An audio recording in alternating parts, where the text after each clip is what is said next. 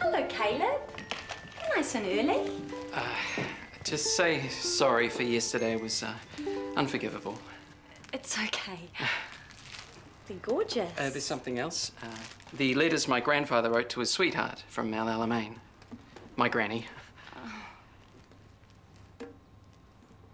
Okay, so now you're thinking weirdo? No. I just wanted to prove I was telling the truth about the gun. I believed you. Really? Oh, that's great. I'd still like to read them.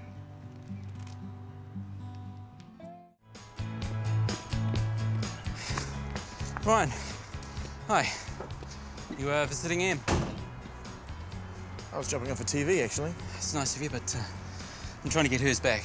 If you weren't in the shit, you wouldn't have lost it in the first place. I'm aware of that.